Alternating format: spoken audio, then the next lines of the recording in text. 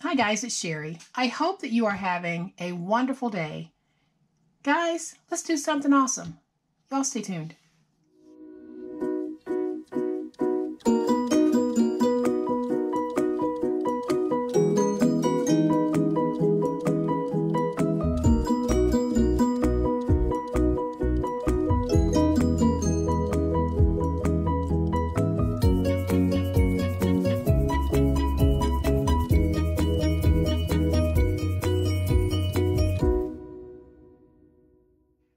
So the 123 paper purse was a big hit, and a couple of you asked if I could do a slight modification to that to make it into a clutch, because we're heading into prom season, wedding season, and having a small clutch to carry would be so beneficial. So that's what I decided I would do today. And here is one of the clutches that I've made. And guys, this is so stinking cute. It is 6 inches long by 2 inches deep and 3.5 inches high. And what I love about it, first of all, I love this Tiffany blue paper with the baked in glitter. So I'm not a big glitter person, and the reason why is I don't like the way it comes off in my hands. Well, with this paper, the glitter is baked in, so none of it comes off. I bought this paper, I believe, at either Michael's or Hobby Lobby. I've had it for about 2 years, so I don't remember exactly which one it was, but you can find this paper all over the place. But here's what I really love. You see that little fox on there. He is so stinking cute. And then I blinged him out with some gems that I got from AC Moore. But I just love how this looks. And this really is one of those upscale little clutches that you see women carrying all the time. Clutches don't have to be plain and boring. This one can truly go to any high-end nighttime function and pass for boutique quality. It is so adorable. And we're going to make something very similar to this, but I'm going to open it up and show you guys. Again, I have my magnets placed on the outside because it's just the easiest way to do it, especially when I'm doing the quick tutorials like this. And you can see that we have plenty of room on the inside to put all the things that we women like to carry. And this is a perfect little bag to carry to those special events where we might shed a tear or two and put some tissues in, put our lip gloss in, just little things. So let's get started on making it. All right, guys, so to make today's clutch, I am going to be using paper from the Craft Consortium, and I will be using paper from the Bloom Beautiful collection. As you guys know, I love all collections by the Craft Consortium, but I thought this one is a gorgeous collection. This one, English Garden, they are gorgeous collections for prom purses or bridal showers, anything like that. They have such pretty papers in them that just lend themselves to this type of crafting. And the paper that I'm using for this is this one, and it's got the silver metallic throughout, and it is beautiful. And here is the flip side, so this will make a great liner for the purse. So of that paper, I have a piece that measures 5 3/4 by 4. I have a piece that measures 8 by 12, and a piece that measures 9 7/8 by 9. So we're going to start by making the box, and we will be using our 9 7/8 by 9 inch piece of paper. And on the 9 inch side, we're going to score at 3.5 and then at 5.5. We'll rotate it to the 9 7/8 side, and we're going to score at 2. Rotate it again to the opposite end and score at 2.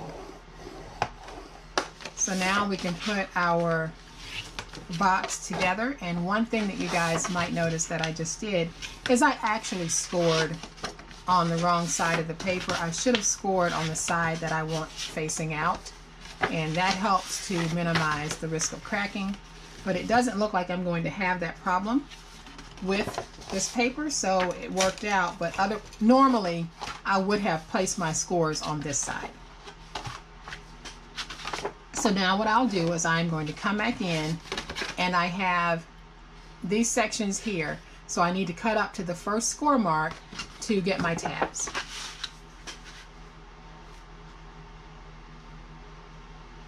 So I'll just go up and drag down, and then I'll simply angle in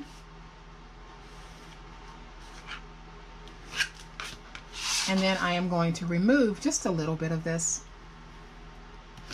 And some of you have asked where I get the replacement blades for my finger cutter. I'll link that in the description box. So let's do the same thing over here. So I'm going to drag down and angle cut in.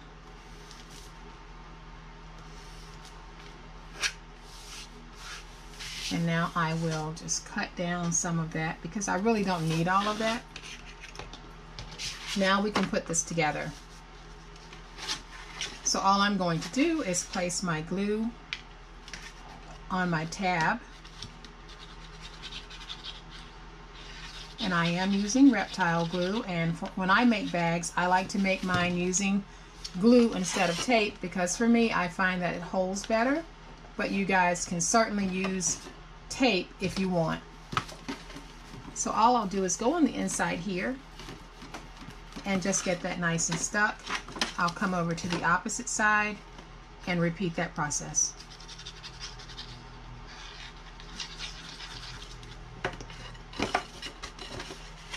So once we have the back glued, we can come in and just place our glue along my edges. So I can make sure that I have a nice stick on the edges, and then I'll fill in the middle. And when I glue this together, my goal is to make sure that it's nice and even at the top, just like that. So now we have our box, and I am going to set this to the side and we'll make the shell. So to make the shell, we are going to need some chipboard pieces. I have a piece that measures 1.5 by 6, a piece that measures 2 by 6, and 2 pieces that measure 3 5/8 by 6. Okay, so I'll bring in my piece that measures 8.5 by 12, and on the 12-inch side, I am going to take one of my 3 5/8 by 6-inch pieces and place it down, and I'm just going to give myself just enough to be able to fold over. So I probably have about 3/8 of an inch right there. And then I'll bring in my 2 by 6-inch spine and place it down using 1/8 of an inch in spacing. And I'll place my other 3 5/8 by 6-inch piece using 1/8 of an inch in spacing. And then the last thing that I'm going to do is place my 1.5 by 6-inch piece, but this time I am going to give myself more spacing. So I'm giving myself about 1/4 of an inch in spacing between this one and this one because I just want that extra space so that the flap can go back and forth very easily. So now I'll just fold over my edges, place some tape down, come back, and we'll miter cut. Alright, so I have my tape all around the edges, and now all I need to do is come back and simply miter cut my edges. And then I'll just stand it up and fold this over. And I'll do this on all 4 sides. So once I have it folded over, I'll use my bone folder to get that nice and straight. I'll go along the edges, and I'll repeat this process on all 4 sides. Alright, so now that I have my edges folded over, I went ahead and placed some tape on the end that has the 1.5 by 2-inch flap, and I just placed it down almost towards the end of the first big panel here. You don't have to go that far. This is really just to cover up this area here that will show, and you'll see what I mean in just a minute. So what I'm doing now is just taking glue, going along the edge.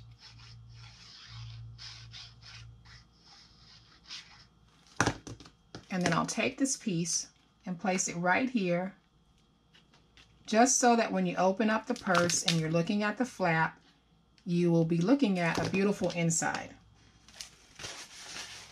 Use my paper towel just to spread that glue down. And I'll use my bone folder to really work it in. So now we have this. We can take our box and just place it on the inside like that, and it'll look just like this. So at this point, I'll bring in my refill bottle of glue because I like how quickly and how much of the glue comes out at once. And I am just going to go all around this, giving it a nice coating of glue. And I know that this is driving a certain Brad crazy, and he will know who he is, the amount of glue that he sees me using, but it's not as much as you think, Brad. So then I'll just place it down on that 2x6 spine, making sure that I've got it nice and even. Then when it looks like I have it where I want it, I'm going to bring up the sides just to make sure that everything is nice and even. I'll press down, and then I'll just start working that glue in. And it really is this simple, guys. 1, 2, 3. Simple as can be.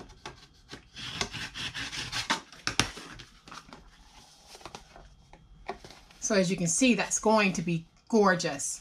So now what I'm going to do is I am going to take my glue and I am going to place my glue on the body of the bag and just give it a good coating of glue, and then we'll get it stuck down.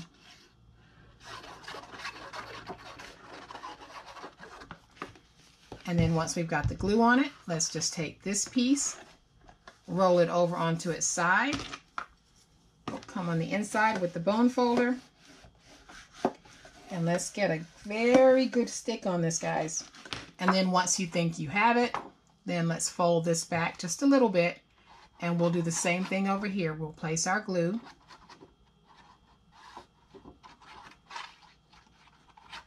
It's very important that we have a good stick on this. And then I'll fold this piece up just like this. And I'll do the same thing. I'll come back with my bone folder and go on the inside, getting a real nice and tight stick. And now we have a purse. So I'll just start pinching in on the sides. And you can see just how good those sides look. And then my flap will come over the top just like that. And because I've given myself that extra space, I'm pretty good to go. So now you can see just how gorgeous it is going to be to carry this as a little clutch. Isn't this just darling? So now at this point, I want to place my magnets. And I am going to be using 2mm by 8mm magnets. And I am simply going to place just a little glue on the back. Figure out where I want these magnets to stick, so I'll close it again and just kind of see. And I want my magnet sitting fairly close to the bottom so that it can really catch the lid as it comes down. So that's a good placement for that. And I'll do the same thing on this one. You can actually place your magnets underneath the paper, but I decided to place mine on top of the paper because I don't mind how it looks. And for some of you who might not have that much experience with placing magnets underneath paper and trying to match up the top, I thought this might be the easiest way to go. So with your magnets placed, you really need to allow this time to dry so that your magnets will not pull up when you put the other magnets on. These magnets are very strong. So I'll have a link in the description box for these magnets. You need to really let them dry. And as a matter of fact, I am going to let this dry for a couple of hours before I even place the top magnets, because these magnets are so strong that if the glue isn't completely hardened and the magnet isn't completely stuck, when I put these on and then I lift open the top, it's going to rip everything off. Trust me, I've had it happen. So I am really going to give this some good drying time. And then when I come back, we'll be ready to go ahead and place the other two magnets so that we can close this beautiful clutch. Okay guys, so my magnets are all dry and my bag is just so beautiful. Look at that. We can get a lot down in there. And so when I close this, on the front, I have the most adorable bird. It is just decked out in rhinestones. Got it at Hobby Lobby. They are 50% off this week. And I thought he would make such an upscale, elegant statement to this bag. And I applied this bird using some hot glue because my reptile glue, I needed glue that was going to give me some clump, and Reptile glue would not do that because there are a whole bunch of crevices and whatnot on this that I needed to make sure were filled in with a thick glue that would dry hard and thick, and that's exactly what this particular glue does. So the next thing that I want to do is I am going to just bling this out just a little more, and I am going to add just a couple of my decorative rhinestones to this. So I'll place a glue dot, bring in my stones, use my little jewel pick here, and just place it down just like that. And I'm doing this just because I like that added glittery look. So I'll place one right here, one right here,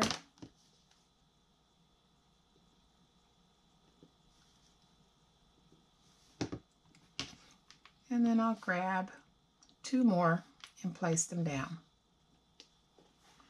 Then I'm going to take a look to make sure those are straight enough for me.